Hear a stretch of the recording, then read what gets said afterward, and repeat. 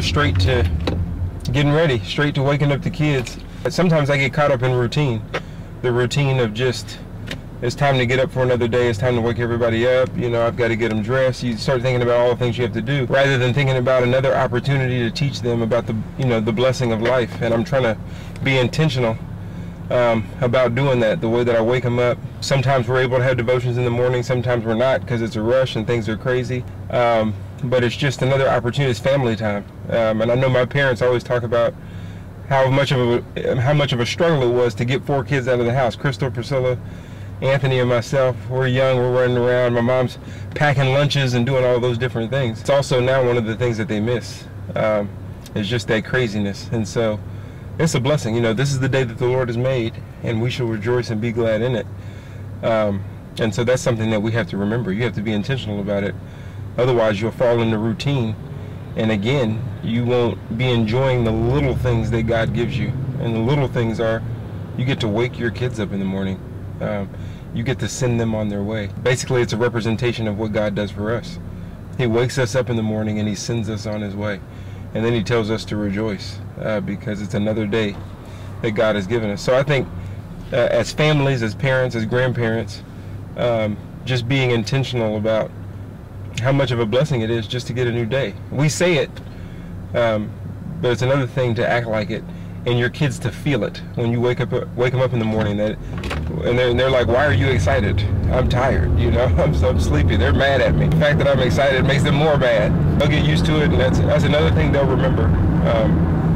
I want my kids to, you know, I've got a lot to work on as a father. You know, fruits of the Spirit: love, joy, peace, patience. Woo. That's a big one. Hey, it's a new day. This is the day that the Lord has made. Come on.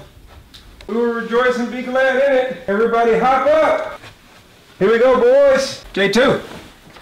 Hey, hey, hey, hey. This is the day.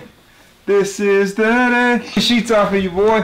I will rejoice, be glad in it, and be glad in it.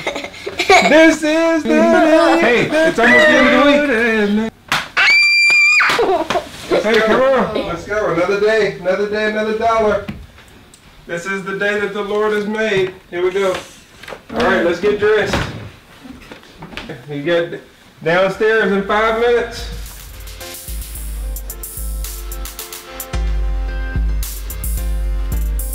Here we go. Where's Sweet Sweet go?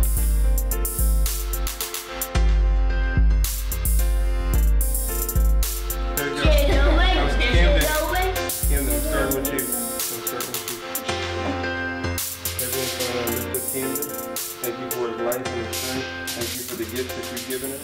Help him, Lord, to depart from evil and do good. Help him to do good today at school. Help him to have a great day listening to his teachers. And help him to be a mighty man of God, Lord, as he continues to grow up. Help him to learn good things from me and his mom. And help him to teach those good things to others as he becomes a great leader for your kingdom. I pray for Kai Kai, Lord. I just thank you for her strength. Thank you for her life. Thank you for the gifts that you've given her. I pray that she point all of her gifts towards you, Lord. I pray that you bless her so that she can be a blessing to your kingdom, that she be a great woman of God, a great leader for your kingdom, Lord, and that you would do great things through her life, Lord. So I give you the glory for her. Heavenly Father, I thank you for Kelsey. Thank you for the oldest. Thank you for giving her to our family. We're blessed to have her, Lord, because of you. I pray, Lord, that she would grow up and continue to grow strong in the Lord, depart from evil, Lord, and that nothing would come against her that would stand, but that she would continue to stand on you, Lord, and be a leader for good, Lord, for your kingdom, and that you would bless her so that she can continue to be a blessing to you, Lord. So we're thankful for Kelsey. And last but not least, Lord, we're thankful for my oldest son, J2. We thank you for his life, Lord. Thank you for the man that he will become because of you.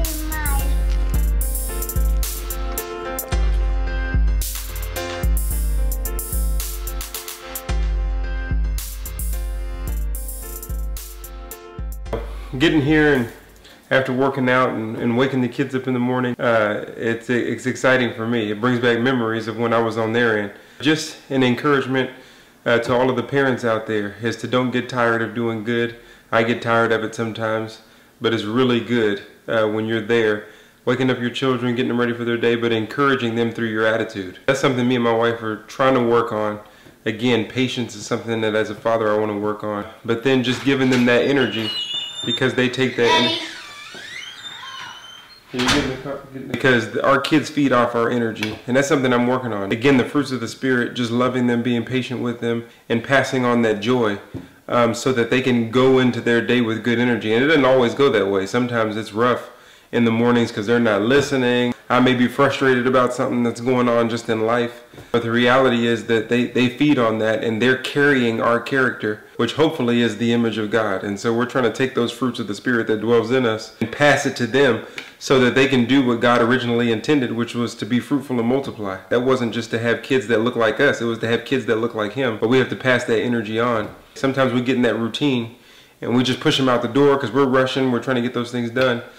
But then we didn't invite God into their day and invite God into our day. It's important to pass a blessing to all of our kids. So that's something that we work on, something that we're trying to be more consistent with, something that you should be more consistent with, because it's just that important to do that with your kids as often as possible. Praying over them. I mean, it's just, it is what it is, you know what I mean? And so just making sure that God is a part of what's going on. And so hopefully that encourages you. I know it's one of my favorite verses, 1 John 5:14, that we have confidence that if we pray according to God's will, that He hears us. I think it's according to God's will for us to pass on His image, us to pass on that energy that is the fruits of the Spirit, so that they can become all that God has called them to be. So let's do it together. Let's do it together because we're in it together.